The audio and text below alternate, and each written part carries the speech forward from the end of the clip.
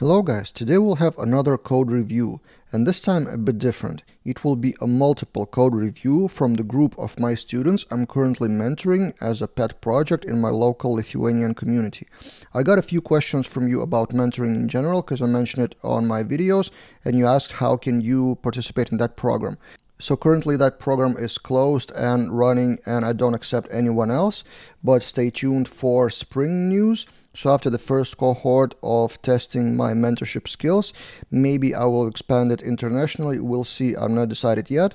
So stay tuned and subscribe to this channel. Meanwhile, let's take a look how some of my students implemented file upload and specifically image upload in their projects. And these will be examples from the code that I won't even refactor mostly. I will just show you the different ways how you can approach different things related to file upload and image upload. So this video is more like code review with demonstration of various approaches. So there's no right or wrong here, I will just comment on some stuff that could be improved a bit. So the task is simple. There is a form to upload a book, and one of those fields is a cover image. And in addition to just uploading the file, the task is to validate that it's an image, resize it properly so it would fit in the list of books, and take care that the file name is unique and wouldn't conflict with any other file names. Let's see topic by topic how different students approached it. First, let's talk about validation. And there are certain Laravel validation rules that you can apply to images. See here in this line, first you can validate that it's an image, and then you can choose the MIMEs of which extensions would you accept. For example, in your case, you may not accept GIFs or SVGs or something. And also you can specify max size of the files. In addition to that, I have an article, quite an old one, on my older Laravel daily blog, which I don't write to anymore because I switched to fully video production, but still a lot of articles are relevant.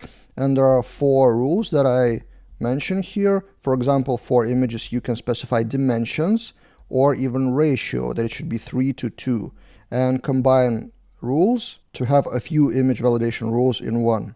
And also there's a problem that I see often is how you can upload bigger files, bigger than 2 megabytes. Because 2 megabytes, I think it's a default max file upload in PHP settings. And I have another article, and I will link that in the description of this video, link to all those articles. If you want to increase the max file size in Laravel, there are 3 places that you need to check. Laravel validation size, then your settings in PHP ini, and there are 2 places that you need to check. Upload max file size and post max size. That's for all post requests. So you need to increase both of them and check that you're working with right PHP ini on right PHP version. And then there are settings for web server, whether you're using Nginx or Apache or something else. There could be max settings in those web servers. Otherwise, if you don't increase them, you will just get 413, request entity too large, and your code wouldn't even reach Laravel stage. It will throw error on the web server level. Okay, so we touched on validation. Next topic, how to randomize file names to make sure that if 2 different users upload the same file name, like image.png, that it wouldn't conflict. And I will show you a few students' examples how they do that. Most of them, actually, I have a group of 25 students who performed this task already, and most of them did it based on timestamp. So file name, they build the file name based on time and extension and maybe original file name, which is okay. Another example is, this is a private method, so there is a file, then we have upload cover, and I like GitHub navigation for that, by the way. Again, cover name, user ID, time, and then extension. So then we are pretty sure that the file name is unique and won't conflict with others. But for this, I would have another advice.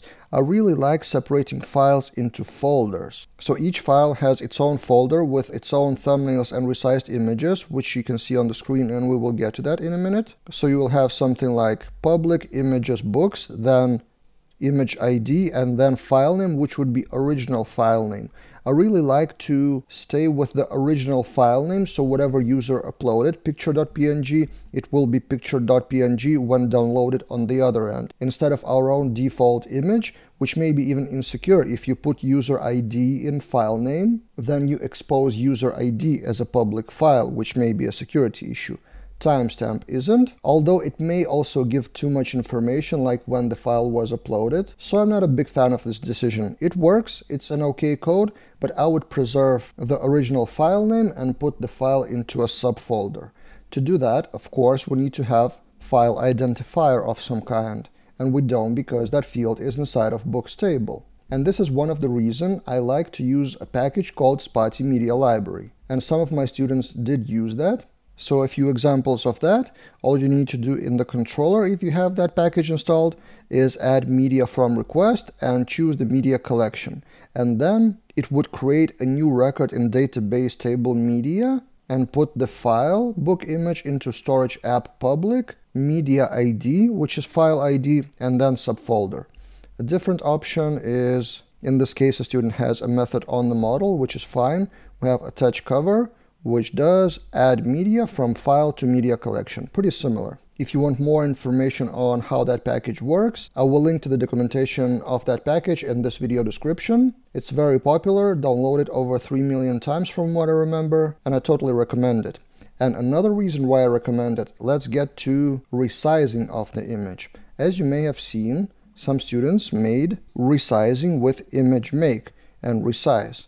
And that image make, another example here, is a package called intervention image. This one. It's a package not for Laravel, it's for PHP, and it allows you to do a lot of manipulations with images like resize, colorize, contrast, and there are a lot of methods here on the left. Also, you can chain methods like in here, add watermarks, and a lot of stuff you can do with images. So you can use that package for manipulating the images, and that is fine. But if you want to do just resizing, in Laravel Media Library, there's a section called defining conversions. So you can define just in your model, you can define a conversion of width, height, sharpen, and there are a lot of other methods. Then name that conversion whatever you want, like a thumbnail, and it will resize the image automatically and put that copy of the resized image in the same folder that we've been talking about a minute ago. So you would have image ID as a folder, original file name, and all the thumbnails that you define here, which may be multiple thumbnails, like smaller, bigger, mobile, or something like that. So you get the resizing part as a part of that media library. And final thing here in this video, you need to have a no image like default or fallback image or no cover, whatever you call it, if someone doesn't upload the image. So how to set that up? There are a few places in the code that you can do that, and I'll show you one example. So one student uploads the cover and doesn't really care if it doesn't exist. So if request file is existing, so let's scroll back to here. So store if request has file, we upload it, otherwise cover is null in the database. And then in the index blade or show blade or wherever that book is shown, this is the code. So if book cover exists, and what is that? I will show you in a second, then we load the cover. Otherwise, we show no cover default image. And that book cover exists is an accessor on the model of book. If we go to the model book, there's a get cover exist attribute method, which checks two things: if the file is not empty in the database, and if file actually exists in the file system. And what I would do here is extend that attribute to return not true or false, but return the actual file name. So this could be a return of that function. And then instead of doing that if statement or ternary operator wherever you need, so an index of the book, show of the book, whatever you need, you would just return book cover image, and then attribute name would be get cover image attribute or something like that. So to use an accessor here is a good practice, but I would extend it a bit step further. Another approach to do that, you can see it here. So set default image at the moment when the image is uploaded. So if you have a picture, you upload and then you have the new file name randomized by time. Otherwise, you set the file name to default PNG. And then whenever you need that image, you don't have any if statements or accessors or whatever. You just load the file name from the database. It probably is better in terms of performance. It may be misleading because if someone looks at the database and sees the image, it may be misleading and misunderstood that the image was actually uploaded where it wasn't. And another problem may arise if you have conflicting file names. So what if someone actually uploads the file with default PNG? You have to be careful randomizing that. But in general, I quite like this approach of setting the data whenever it is set and not checking every time when you want to get that data. So these are my quick tips and comments around the code about file uploads from my students. If you want to get more code reviews like this one and follow whenever I may open mentorship internationally, the best way to do that is subscribe to my newsletter, which I send every Thursday with Laravel articles and tips that I find over that week, including links to my own videos, my own tweets, and whenever I launch something new. And also, as a newsletter subscriber, you get 20% discount for all of my courses. So maybe that would be incentive for you. So join 5,000 subscribers and subscribe to that newsletter, and see you guys in other videos.